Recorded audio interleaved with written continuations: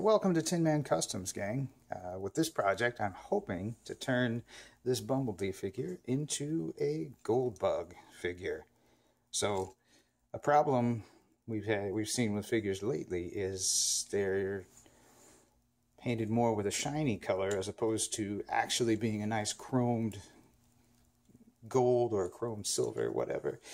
So what I'm planning on, I found some powder that's for fingernail polish that gives you a reflective shiny gold nail polish. I'm going to attempt to put that on this guy, and with a little bit of resculpting on his face to give him more of the face shield like Goldbug had. That is just your, if you focus on him, is just your happy little bumblebee face. And everybody knows we have tons of bumblebees, so let's try and make this guy Goldbug. So I'm going to be videotaping the different steps I go through with dismantling this guy, cleaning him up, painting him, doing a little Fixit sculpt on him, and attempting to use that shiny gold. So we'll see how this works out. Thanks for joining us, and we'll get started. Alright, so the first step on this guy is going to be getting him dismantled, so it'll have a easier time spray painting all the different sections that you need. I'm probably going to leave, I haven't decided yet if I'm going to try making him the navy blue colors that he had. We'll bring in here's the original Goldbug figure. So he had a lot of blacks, had blues. Even in the cartoon, he had a lot more black on him than he did the navy blue. So I haven't decided what I want to try. If I want to try covering up the black, because that's kind of have to prime it and then go back over it with more of a navy blue color, or just leave it black. Haven't decided on that yet. So we'll figure that out as we go. So all the yellow on him is definitely going to end up gold, shiny gold.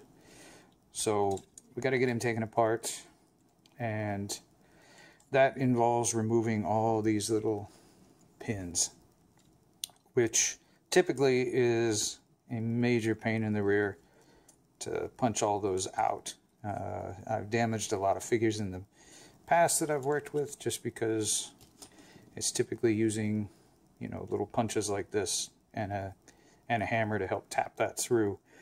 Recently, I have read online where people are using heat guns. Heat the plastic up, the pin will slide right out. I already tested it on this guy. This pin's already real loose. So this guy's a little bit of softer plastic because he's newer.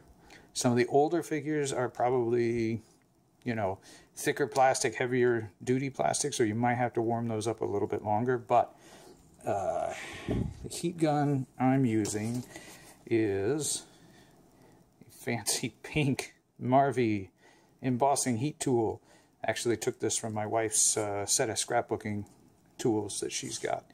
You can check her out over at Creative Crafticality. She does all sorts of crafty and scrapbooking and all sorts of stuff on that channel. So this guy, anyway, with the heat gun, I'm probably only gonna have to hit it maybe a couple seconds, maybe count to 3, and the plastic will be warmed up enough that these pins should pop right out. Looks like there's a tiny screw in there, so we'll have to get a little screwdriver. And the rest of it's all just ball joints. Those should come right off. So I typically use these, and when I pull the pins out, I usually wrap them up in blue tape, and then I'll label them, which joint they came out. That's just me. I like to put the pins back where they went. And I'll usually use a bunch of Ziploc bags to store the different pieces. So right leg, right arm, all of that. Keep it all separate out. This guy's pretty simple. Should be able to figure out how to put him back together, but some of the other figures may have a lot of noodly little bits in them or springs, and so I like to keep those all saved out in separate bags, so it's all labeled. So I think we're ready to go. I will probably put you guys on fast forward through a lot of this process. And so we'll go ahead and start working on him and see how it goes.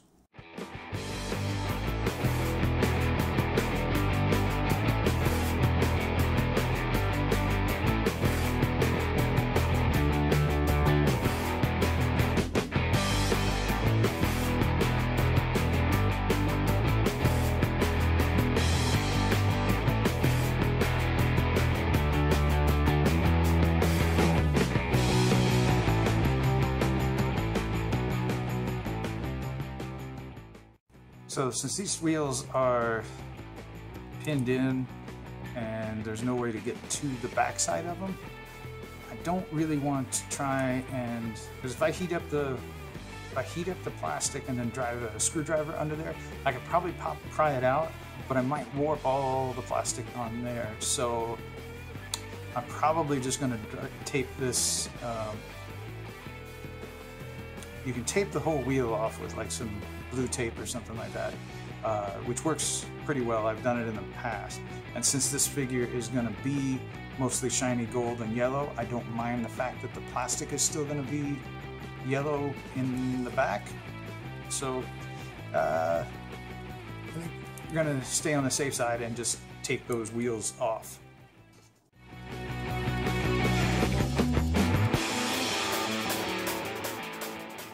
Same sort of thing with this piece.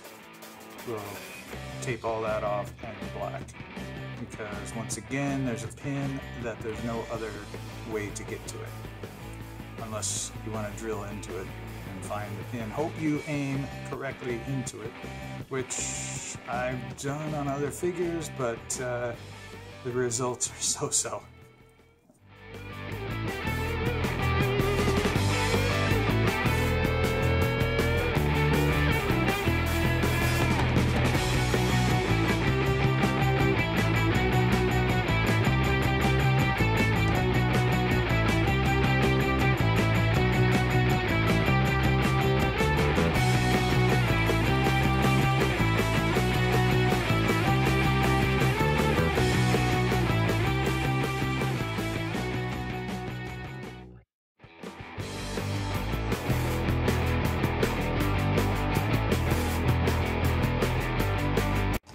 That's going to be a pain to put back in.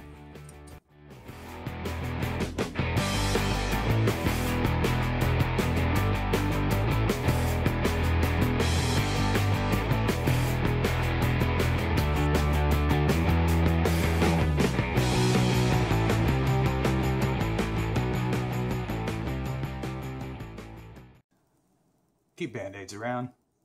You know you're going to hurt. Well, I'm going to hurt myself, so always keeping those around. So now that we've got this guy all dismantled, gonna have him all separated out, all organized there. What we need to do is everything we're gonna paint on, we need to give a nice bath in some soapy dishwater and scrub him up really good, let all the pieces dry, then we'll be able to spray paint on him. So we'll go ahead and skip to that part. Before we spray paint this guy, we need to make his head look a little more like Goldbug. So I'm going to do that using Avis Fixit Sculpt, which is a 1-to-1 two-part epoxy. And I'll start with cutting away any excess plastic off of the base head that we're going to use, and sculpt on top of that, adding any of the extra details, mainly hiding the face so I can put a mouth plate over the top of that. The Fixit Sculpt is great for doing this because it bonds to whatever material you're working on top of. So once it dries, that plastic, it's bonded completely to the plastic. You don't have to glue anything, you don't have to cover anything up. It takes paint just like the plastic, and once it's hardened, you can sand it and you can carve off more of it if you need to. So I just always really enjoyed that product. And once he's all sculpted and ready to go, I usually let it sit overnight to dry. especially if we're layering anything like a mouth plate on top of the face. I'll let the face completely dry overnight and then sculpt the mouth plate on top of that. So now we can get on to the spray paint and on to the gold. So the process behind this gold is putting a layer of a gel clear top coat on the painted area, and then run it under that UV light for about 45 seconds. The one I bought actually has a timer built into it, so that made that part really easy. Once the thing has been in the UV light, pull it out and you put a decent amount of the powder on the plastic and you burnish it with a little foam applicator and really rub it in and brush all the excess off, the excess powder off, put another clear coat on top of the powder and then back into the UV light. At that point it's supposed to be dry and it's supposed to be a reflective chrome gold. Now I ran into problems with this where it didn't seem like the gel coat ever wanted to really dry. It was always very tacky, and the powder, yes, the powder, it's really messy. So if you're going to try this or attempt it, whatever, make sure you're in a very contained area or you work with it on a plate, because that powder gets everywhere. It's a very fine gold powder, and I was brushing it off of my tablet and everything around the work area for quite a while after that. So definitely a very messy process. So hopefully it ends up being worth it and this guy ends up being as shiny as we're hoping he will be. And after the gold dust is cleaned up, it's time to do all the final paint bits on him. Face, windows, hubcaps, all of that. And we'll just fast forward through all of this so this video isn't a week long.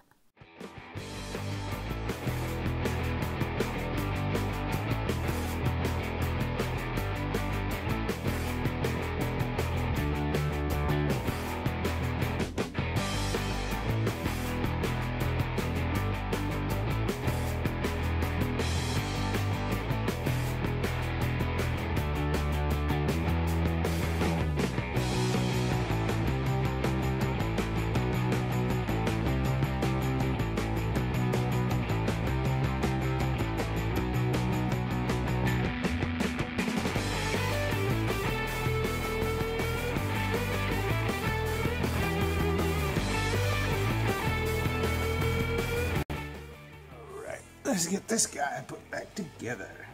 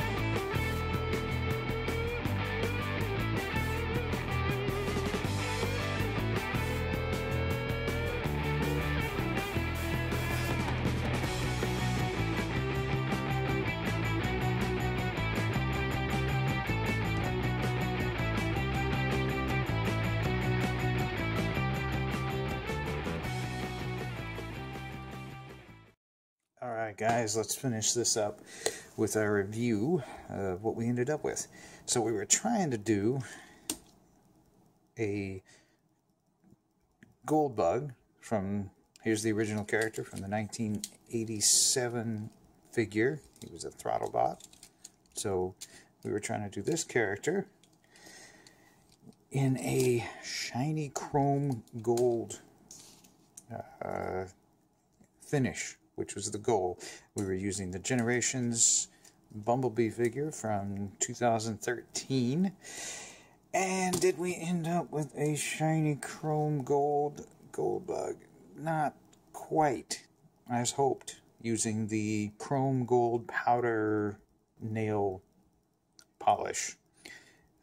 So he ended up being more of a 70s glittery bowling ball gold, which in of itself is okay. It's kind of cool. I've seen actual cars have a glittery finish to them like this.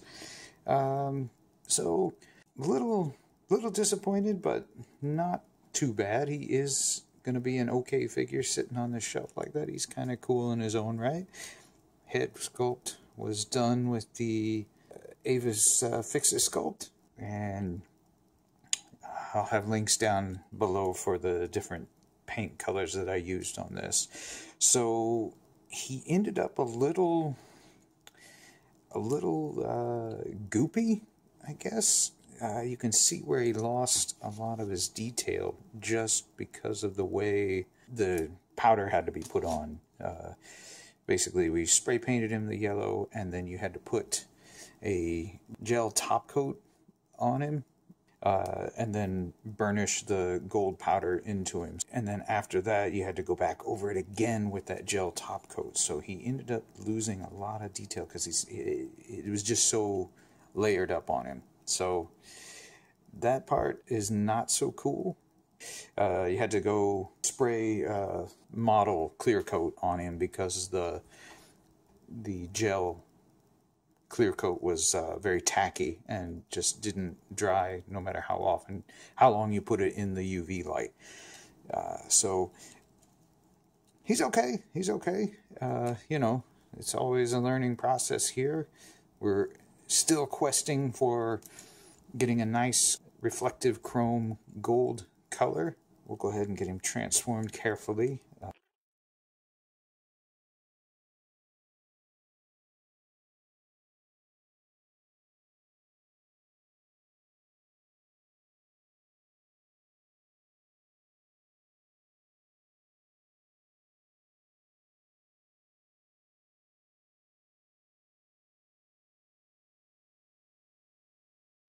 He's transformed into his little car mode.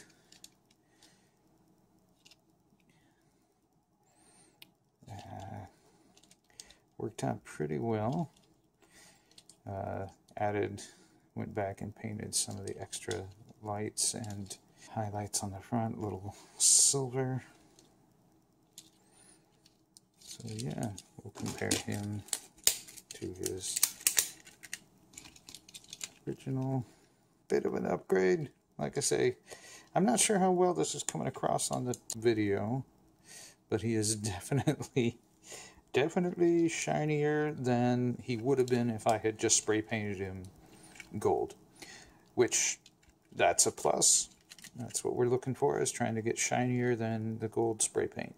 But here's Goldbug for now.